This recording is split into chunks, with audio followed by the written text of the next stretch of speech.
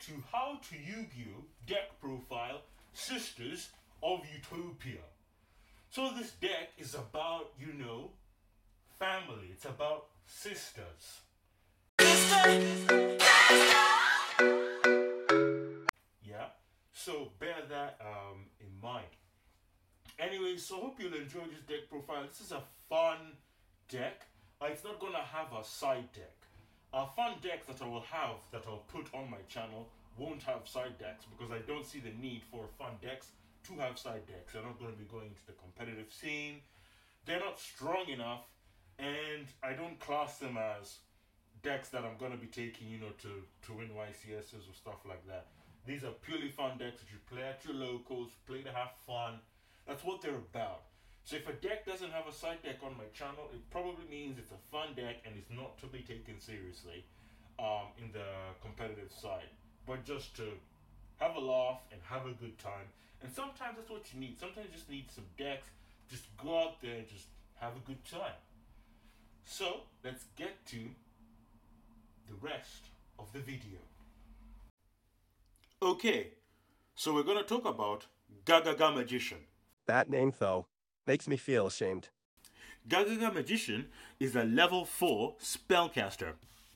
And this is a card that you're going to be using to be making your rank 4 plays. So you're going to be searching it with the spell card known as, if we put it in front of you, Onomatopoeia. That's really convenient.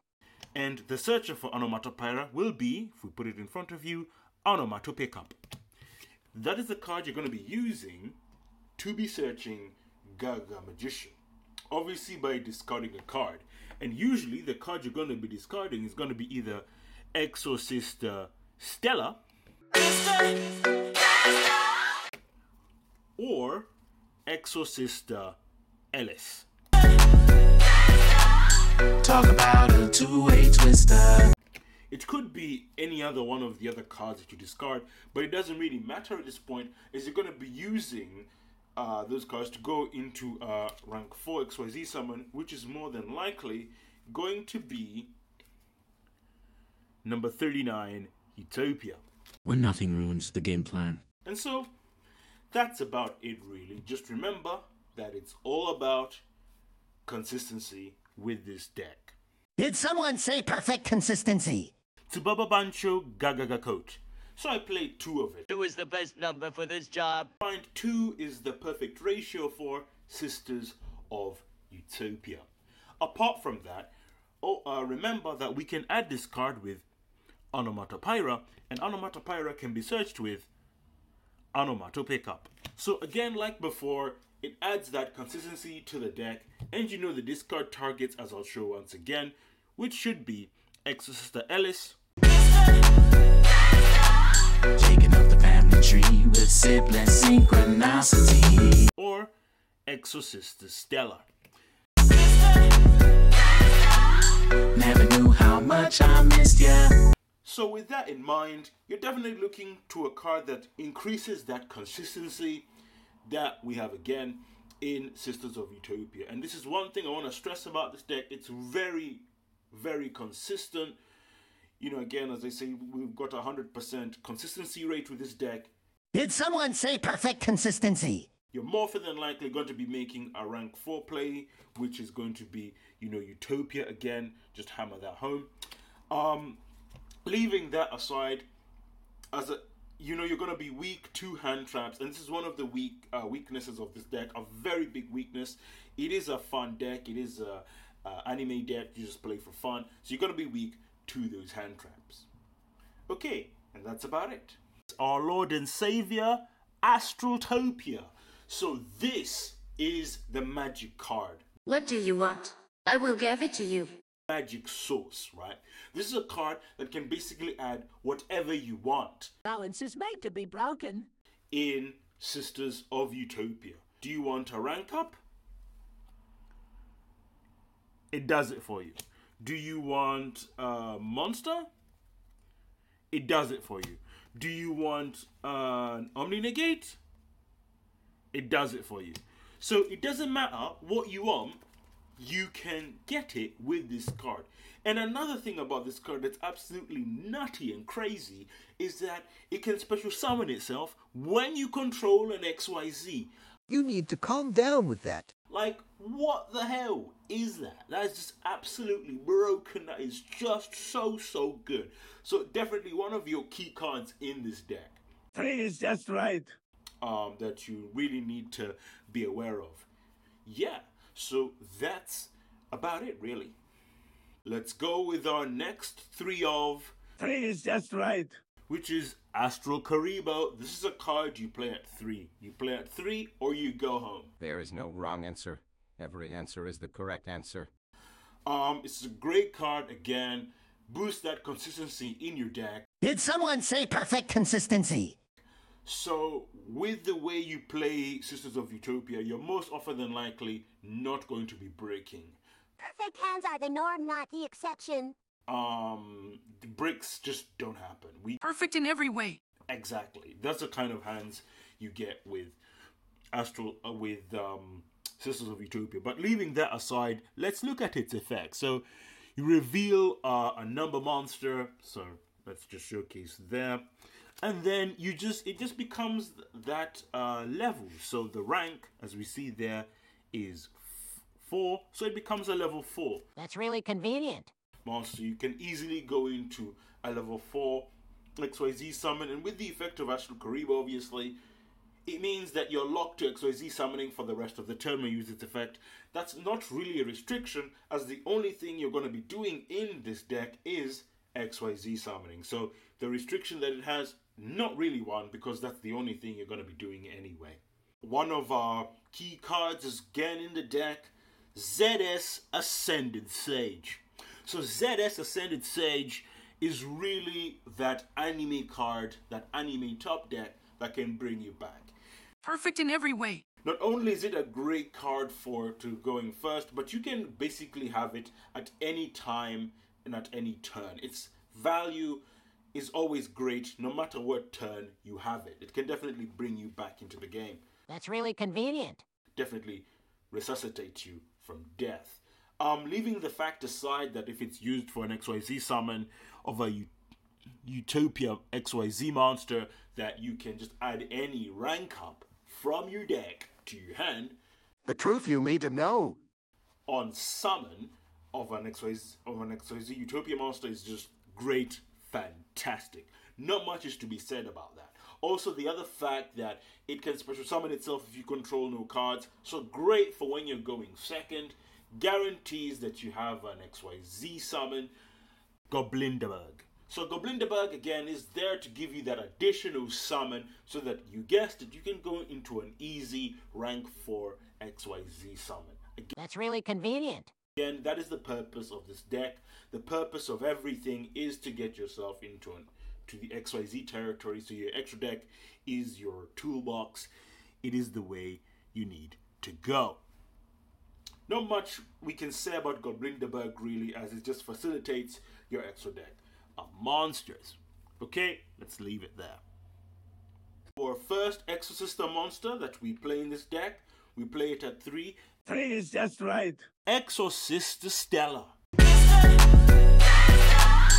that everybody knows, I ain't never gonna let you go. So how do Exorcisters work? Well, their effects are related to the graveyard. Why does everything you do relate to death?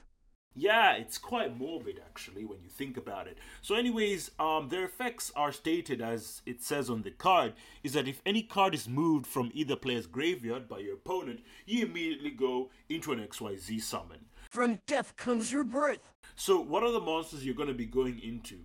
Most than likely, you're going to be going into this bad boy lady here, Exorcister Caspitel. This is a card you're going to be going into, as when you XYZ summon it on your opponent's turn, your opponent cannot special summon monsters from the graveyard, and that is an effect that's going to be happening most of the time. One of the cards that you're really going to go into most of the time, considering how Yu-Gi-Oh is this card right here, Exorcista Asophil. This is your lady. She is your girl. She is your... That's right. She's the girl that you're really going to be going into most of the time. With Exorcistas, Stella, or with any other Exorcista on the field. Move that aside.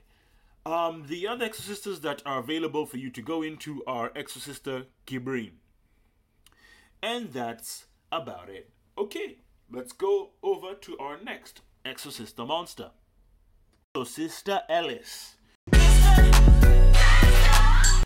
So this is a card again you're going to be using to be going into Exorcist summons on your opponent's turn. And as you guessed it, it is a card related to death. Why does everything you do relate to death? What is with Exorcistas and just dying and morbid stuff like the graveyard? Anyways, leaving the morbidity of Exorcist effects aside, it's going to be your card that you're going to want to go into most of the time. And, you know, it can special summon itself if you control an Exorcista monster, which is an effect that you're going to be using 90% of the time. It's going to come up quite a lot, and it's going to help you going into those quick XYZ summons. So, yeah, for sure, pay attention to this card, as its effect is going to be coming out most of the time, or not all the time, but you get the general idea. And here you go, we have our spell card, XYZ Change Tactics. This is a card that is gonna be a facilitator for a lot of things. As its effect states, when you XYZ summon a Utopia monster, you just get to draw a card.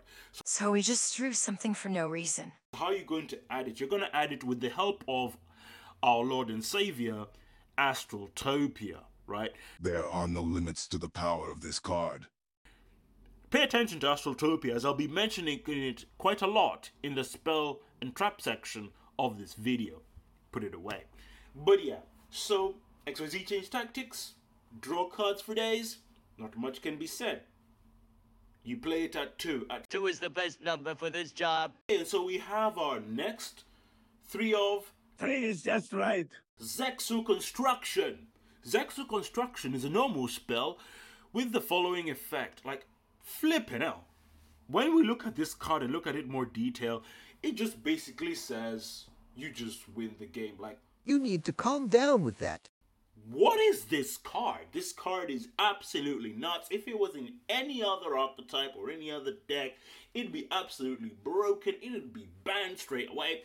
There's too much that it does for a card. But definitely for a Utopia deck, it is absolutely mandatory. You play 3 copies of it or you go home. There is no debate here. There is no discussion. End of. It is such a powerful card in this deck. It cannot be understated that much. It's just great card and power card overall. Perfect in every way. And here we have our only traps that we play in Sisters of Utopia, Numbers Protection. So Numbers Protection is a counter trap that can be added with our Lord and Savior. You know and love him, yes. Astraltopia's back, people. There are no limits to the power of this card. And leaving our Lord and Savior aside, which is Astraltopia, it's an Omni-Negate that can only be activated if you control a number monster. That's really convenient. And which you can search with Astraltopia. Not much can be said about this card. It's a 2 of at best. 2 is the best number for this job. Generally, in this deck, you don't want to play 3 of it because you're really very consistent. Like, consistency is this deck's middle name. Did someone say perfect consistency? You don't really break. Like, it's one of these decks that is hardly going to break. The reason why you're going to lose with Sisters of Utopia is not because you bricked, it's because you couldn't deal with hand traps. Facts. Okay, and now we'll go to these 2 cards that are part of Sisters of Utopia, Monster Reborn and Reinforcement of the Army. So Monster Reborn is there so that you can just revive any monster from your graveyard to go to a quick XYZ summon. And Reinforcement of the Army is there to add our Lord and Savior, which is, as you know, Astraltopia. There are no limits to the power of this card. It can also add the Goblinderberg and can add as well our ZS Ascended Sage. That's really convenient. And we have a 3 of 3 is just right. Onomatopoeia. So let's just look at that effect. So Onomatopoeia has a big search target. So we can add Tsubaba, Gagaga, Gogogo, and Dododo monster. What's with these names? Naming sense is completely out the window. Those are the 4 types of monsters that we can add. And we can just showcase them there again for you to see. Okay. And so when you've done that, you get to discard a card. So obviously in its activation. So you'll discard, mostly in your hand, you should discard an Exorcism monster. If not, you'll discard any other dead card that you'll have in your hand to add one of those copies from your deck to your hand. And that's about it, really.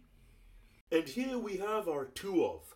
2 is the best number for this job. So here we have Onomato Pickup. Onomato Pickup is going to allow you to search Onomatopoeia. That's really convenient. Apart from that, like, that's all it's there for. It's there to just boost, Sisters of Utopia's consistency and just to make it so that you're not going to break as much. With all these cards you have in Sisters of Utopia, your chances of breaking are practically 0. They're non-existent. Perfect hands are the norm, not the exception. 99% of the time, you're gonna be able to make a rank 4 on your first turn all the time, every time. There is that 1% chance of breaking, as with all decks have when they have a perfect consistency. They usually will have that 1% chance of breaking. But so this is the last 3 of in the main deck, which is Exorcista packs. So Exorcista packs, during the main phase, you pay 800 life points and add 1 Exorcista card from your deck to your hand, except Exorcista packs. Family is important, even if you have to pay for it. A monster by this effect, you can special summon it if the other Exorcista monster mentioned on it is on your field or in your graveyard. You can only activate 1 Exorcista packs once per turn. So this is the spell card that's going to unleash your Exorcista side in Sisters of Utopia. This is what you're going to be using to add either your Exorcista Stella or Exorcista Ellis from your deck to your hand by targeting one of the copies that are in your graveyard, which you should have discarded there with Onomatopoeia, which I mentioned earlier in this video. And that's really just about it. It's a great 3 of. Yeah, so let's move on to our next card. Okay, and here we have our 2 of. 2 is the best number for this job. Hyper Rank Up Magic Utopia Force. So this is the 2 of that we have in our deck. So this is a card again that you're going to be able to search with ZS Ascended Sage. The other card that can search it as well will be Zexal Construction. So those are the 2 cards that are able to search Hyper Rank Up Utopia Force. Also, the other card that will help you get Hyper Rank Up Magic Utopia Force is our Lord and Savior, you know and love him, Astraltopia. There are no limits to the power of this card. Yes. That's pretty much it. And with that, I feel I've covered the entire main deck of Sisters of Utopia. Is our ace monster, number 39, Utopia. Can do no wrong. So this is your card that you're going to be summoning most of the time at turn 1. Fantastic card. Not much can be said about Utopia. It's a 3 of that it's mandatory we play it in Sisters of Utopia. Okay, let's move on. Alrighty then, and here we have our next series of Utopia monsters. We have number S39, Utopia Prime, number C39, Utopia Ray. Number S39, Utopia the Lightning. These are cards you're going to be making on top, ranking up on top of Utopia, which are pretty easy to make, mind you, to get yourself extra draws with XYZ change tactics. Ranking up can be fun when you do it right. That was shown earlier in the main deck part of this video.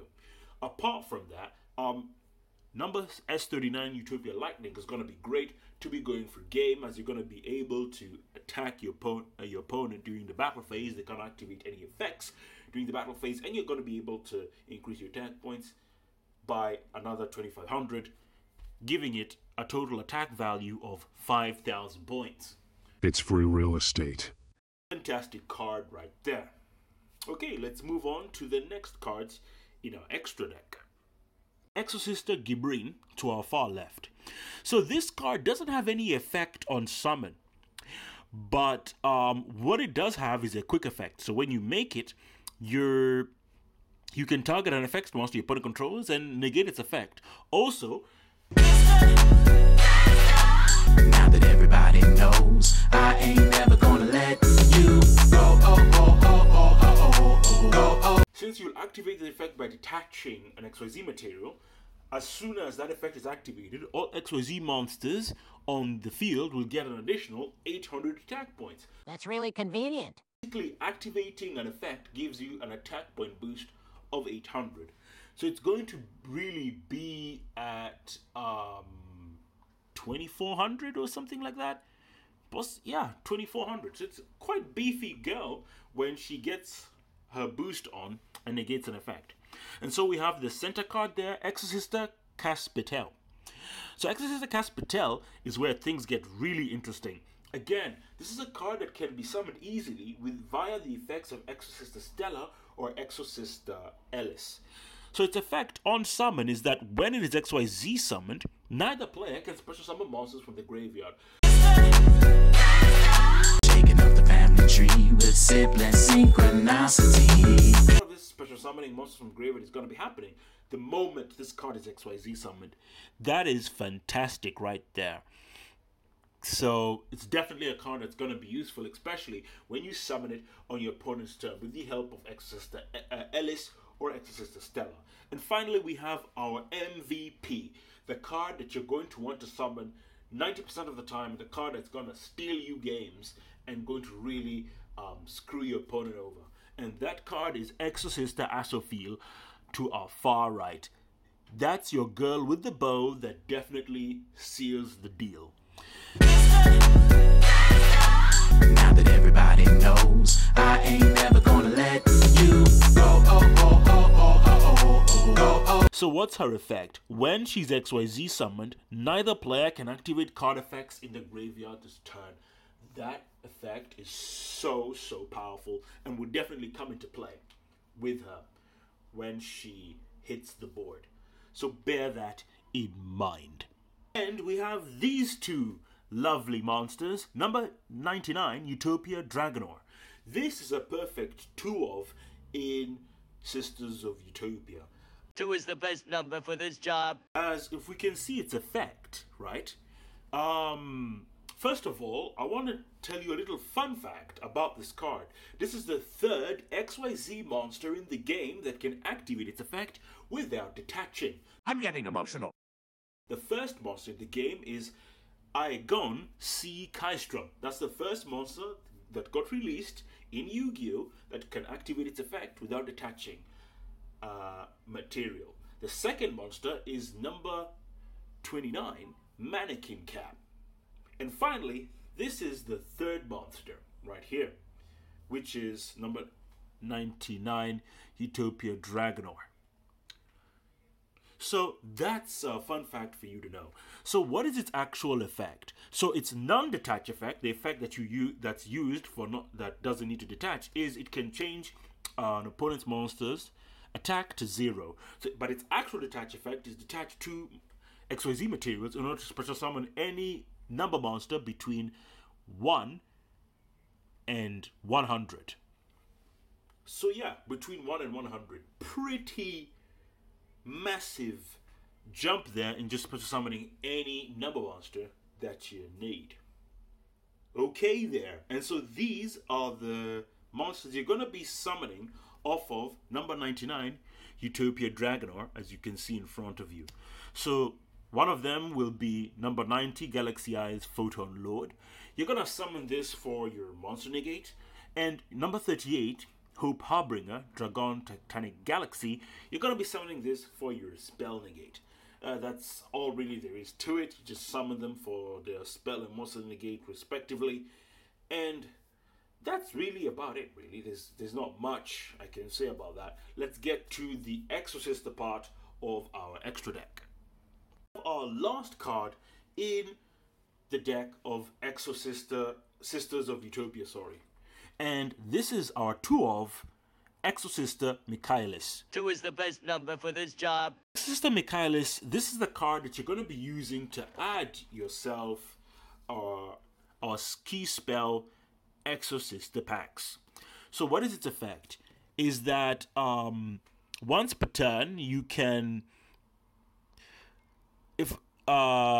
add one Exorcista spell or trap from your deck to your hand. And what is its quick? So it has a quick effect as well. Is that you can target one card your opponent controls or in their graveyard and banish it. So it's pretty nice. It's a pretty nice removal there. But you're basically mainly going to be using it for that adding of the Exorcista packs and for other things. The removal that it does have is pretty useful, especially if you make it on your opponent's turn. Great interruption there. Quite fantastic. But most of the time, you're going to be making it on your own turn to add yourself Exorcista packs to set yourself up. That's really what it's there for. And with that, I think I've covered everything there is about Sisters of Utopia. We come to the end of this video. So, as I like to say, you are one step closer to becoming a Yu-Gi-Oh master. My fate, right, is in your hands.